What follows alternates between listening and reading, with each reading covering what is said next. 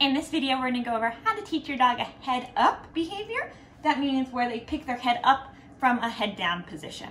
You're going to need to know how to teach that first. So if you haven't taught that yet, start there, which is our previous video. So let's get started. Down, good boy. And I'm going to ask for that head down, and I'm going to have a treat ready in my hand. I know you heard it, good boy. I'm going to have a treat in my hand. My can cue for head up is a thumbs up and head down is pointing down. Good boy.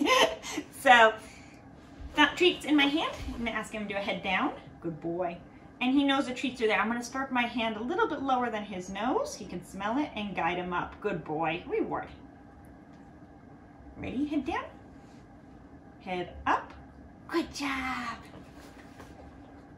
And having him on an elevated platform allows me easily to put my hand lower than his nose. Ready? Head down. Head up.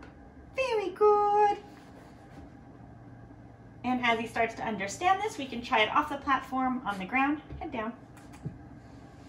Head up. Good boy. And that's it. Hope you guys have a lot of fun working on this together.